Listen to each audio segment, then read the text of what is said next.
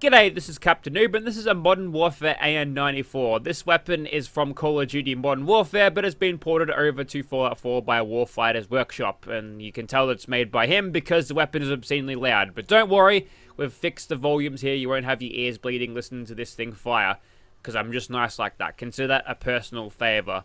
So the AN94 is quite an interesting weapon in and of itself. This is a fairly modernized version of it, but originally these are around during the 1980s to be one of the prospective successors to the AK-74, which was the Russians' sort of main rifle at the time. And the reason it didn't go through and the Russians aren't using this is because it's way too expensive and a little bit complex. And that's because of the feeding system and what it actually does. So you'll note that the mag sort of canted off to the side like that. That's not an error on the modder's part. That's actually what this weapon is like in real life. And it helps it because the way they've got the bolts is that you fire this thing, it fires 2 shots super fast, like at 1800 rounds per minute, but you won't feel the recoil until the second shot. So it's like a really quick burst like that, snap of a finger. And I guess the reason they made that is just to defeat body armor, get those rounds super close together. So one hits the body armor, makes a hole, another one goes straight through it, or just rather for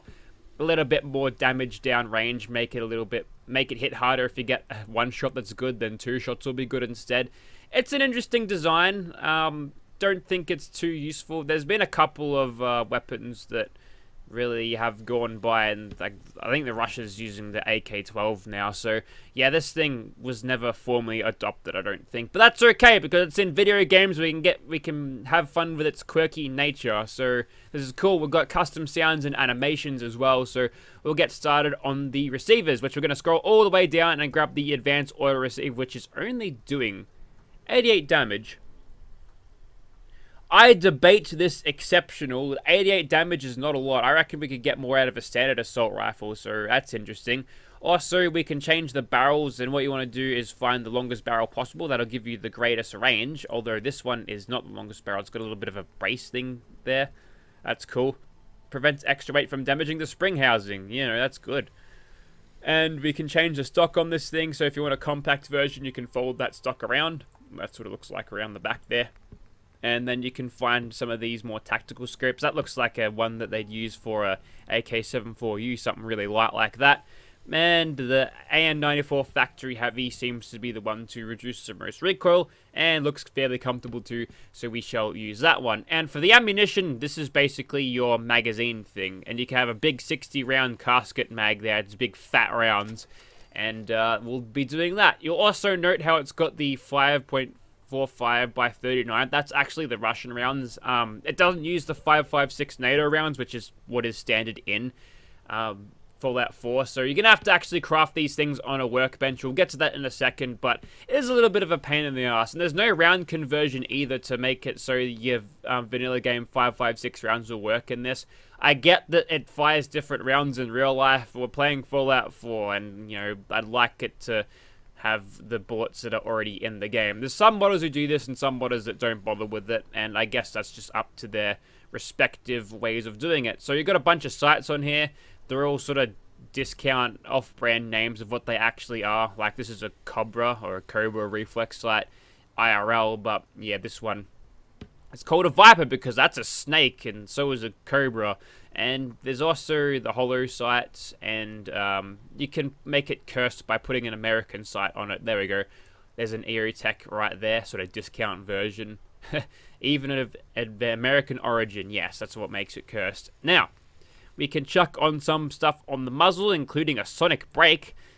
Mitigates hyperburst recoil without increasing the weapon's sound signature. That's nice, but we're going to make it a little bit more quiet, at least for the enemies. It'll still be super loud for us, but we'll go for a monolithic suppressor because it sounds cool if I put that one on. Statistically, it's all the same as the other ones, but yeah, there's just compensators and flash guards. It's not too much there that's super new.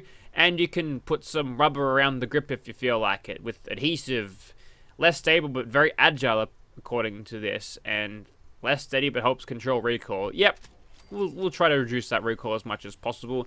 And you can put paints on it. This one's called Commodore, but it's not like Holden Commodore. It looks like Commodore 64, old-style computers. So, I don't know, that's the wrong Commodore. That's kind of cringe, to be honest. But You can chuck a foregrip on there if you want. It's an angled foregrip and a different sort of angled foregrip. We'll go for the commando one because it's what the weapon's perk and boost at. Now we're only doing 110 damage, so I'm going to flip this all the way up to rank 5 plus 80% just to give me a little bit more of a fighting chance.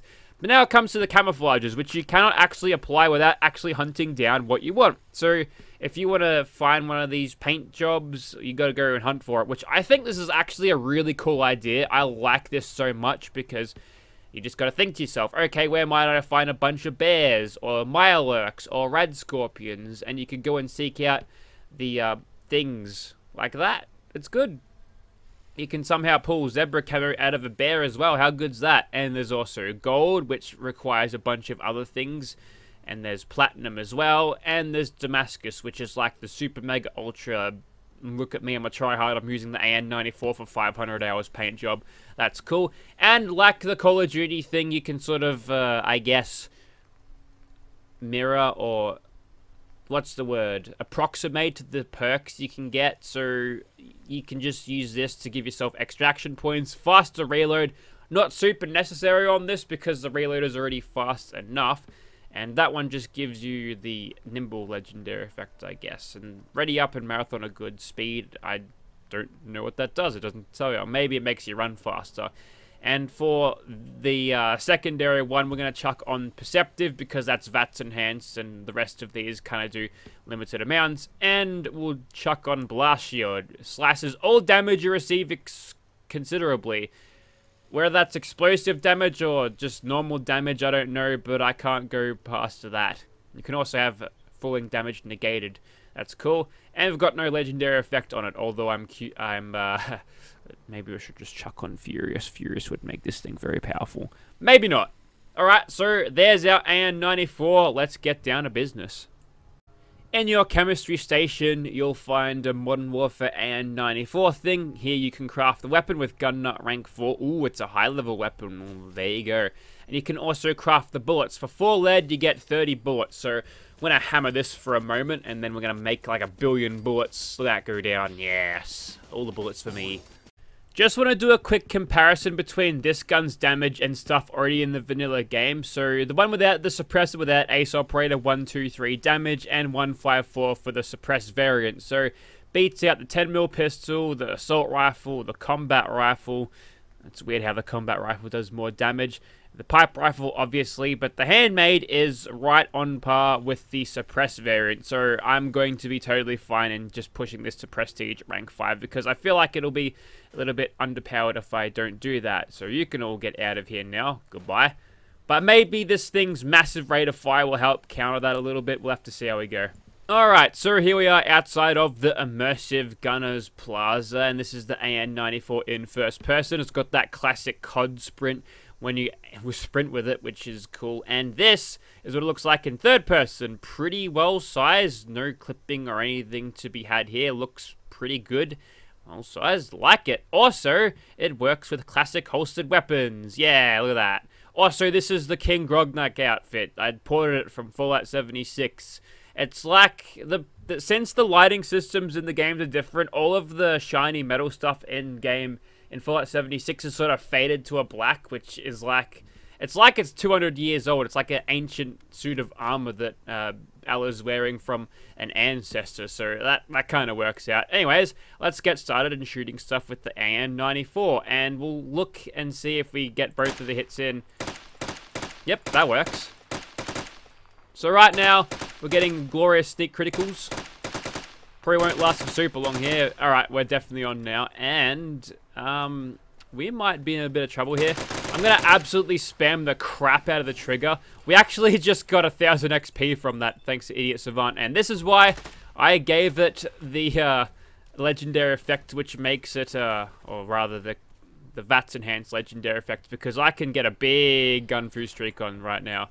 1, 2, 3, 4, 5, 6, 7, 8, 9. Oh, okay.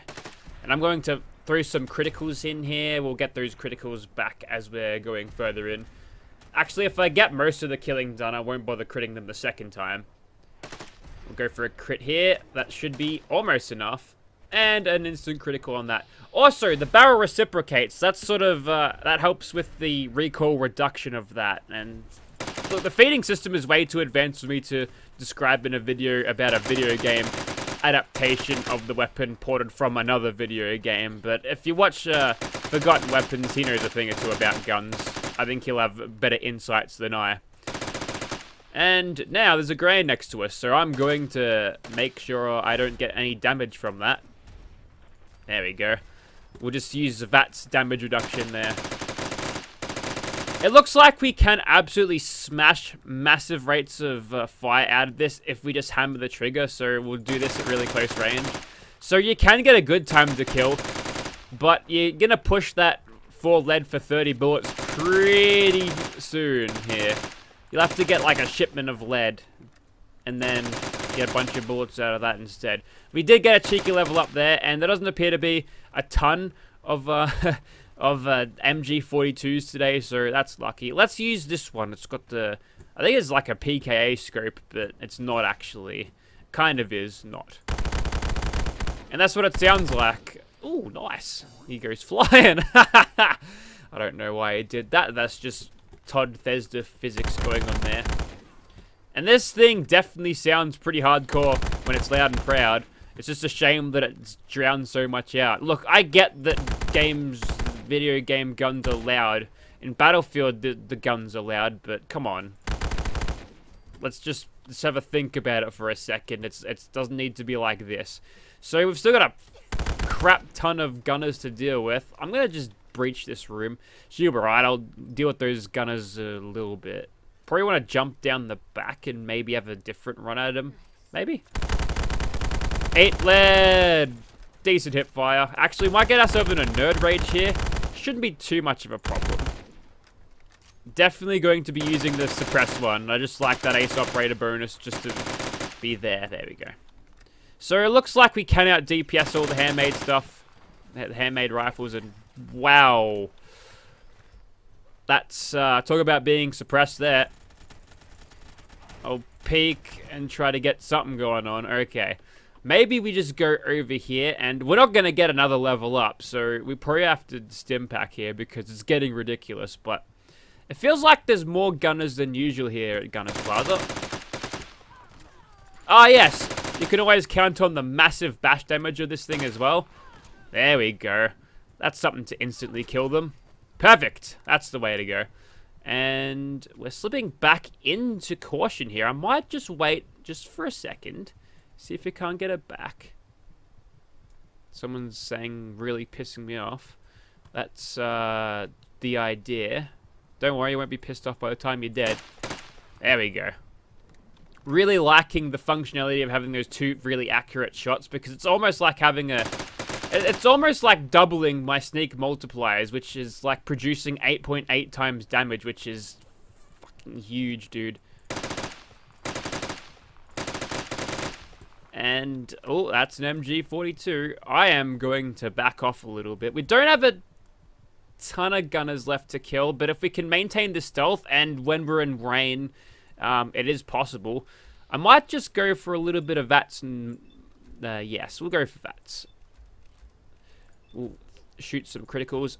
Also, another thing, since this thing is technically automatic, and I haven't been using it as such, but since it is technically automatic, you'll have a 3-round burst in VATS.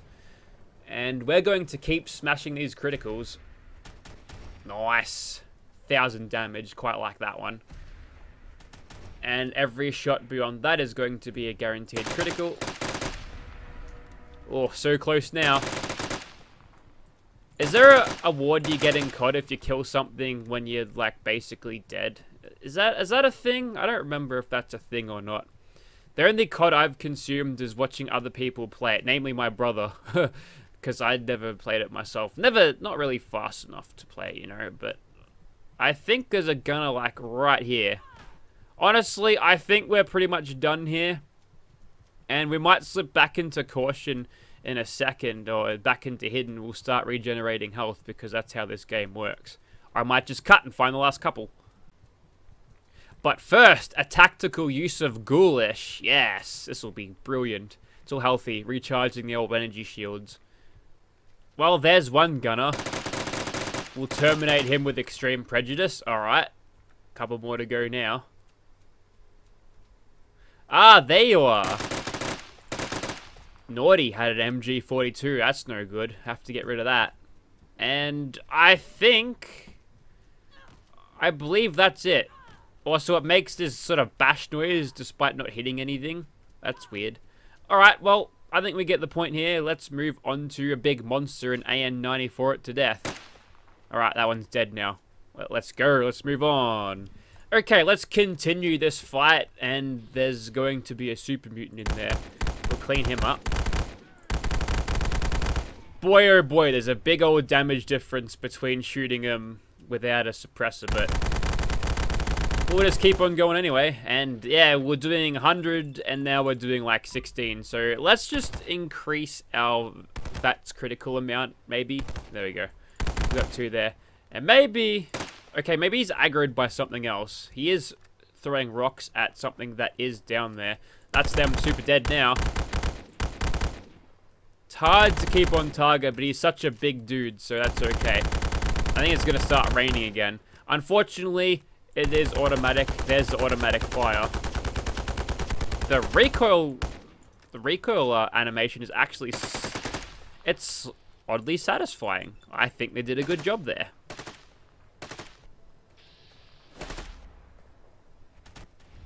I'll try to execute some criticals here so you can see that they're reciprocating barrel. There we go. That was more of a face close-up there, an expression thing. Oh, that was sick. Ah, VATS camera, you can make some pretty good stuff. Ah, can't kill me in Becca's armor. We're used to getting punched and crap all the time here. And by the way, it doesn't actually do anything. Except bring the rain, apparently. Ow. Just brings plenty of rain. So, hey, we actually got a thing from a Scrounger there. That's helpful. Let's just get some criticals back. And these guaranteed headshots are pretty nice. There we go. Managed to get a couple a bit lucky. There we go. Take this, Spawn. It's okay. Like, with the sneak criticals, it's so much more powerful. But that's okay. I can forgive it. These guys are pretty spongy. Not all guns are designed to fight these gigantic monsteroonies. So I'm okay with it not being super effective here. If I wanted to get criticals back, I should probably use the one with the reflex sight. But don't you worry, I'm gonna bring out the suppressed one for when we get into Nerd Raid. Did we actually shoot that rock out of the air? I think we might have. He didn't even hit me with that one. And now, when we're in slow motion, since this thing fires like as fast as you can pull the trigger, we are going to absolutely shred his face. Yes. He hates that. Look at that damage.